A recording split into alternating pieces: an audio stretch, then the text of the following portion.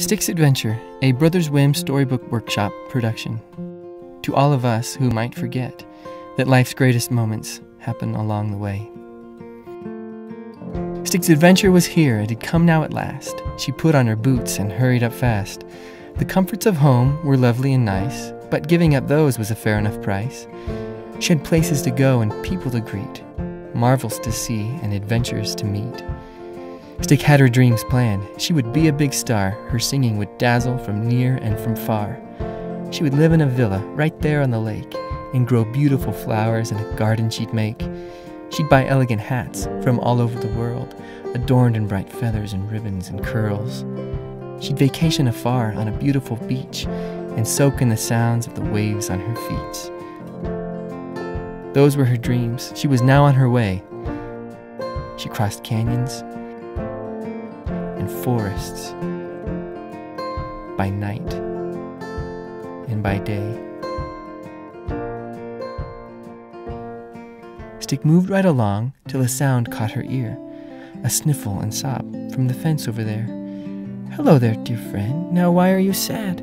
Perhaps I can help you again to feel glad.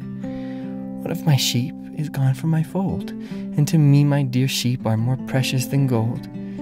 Do not fret there, dear friend. Now lift up your crook. I'll sing us a song, and together we'll look." Stick's voice rang out loud, so sweet and so clear. Soon Betsy was found. There was nothing to fear. A moment of silence passed between friends, without the right words to express where they'd been. Sally took off her hat, which she knitted by hand, and placed it on Stick, where it sparkled more grand. With a wave and a hug, Stick left for her goals. She crossed valleys of amber and mountains of gold. She skipped through and past the rivers and creeks, loving the sounds of the streams on her feet. At last she arrived for her singing debut. Her audience loved her and all she could do. She bought her nice villa right there on the lake and grew beautiful flowers in the garden she made. She bought elegant hats from all over the world, adorned in bright feathers and ribbons and curls. She vacationed afar to a tropical beach and soaked in the sounds of the waves on her feet. But all of the while she missed her dear friend and the adventures of chasing her goals to the end.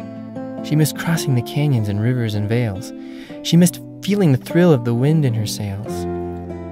And of all of her hats, her old knit one was best. She wore it more often than all of the rest. Just then an epiphany struck. She need not stay here as if she were stuck. Stick's adventure was here, it had come now at last. She threw on her boots and hurried up fast. The comforts of home were lovely and nice, but giving up those was a fair enough price. She had places to go and people to greet, marvels to see and adventures to meet. So off on her journey she went. The end. We hope you enjoyed digital versions of all of our books, available at brotherswhim.com.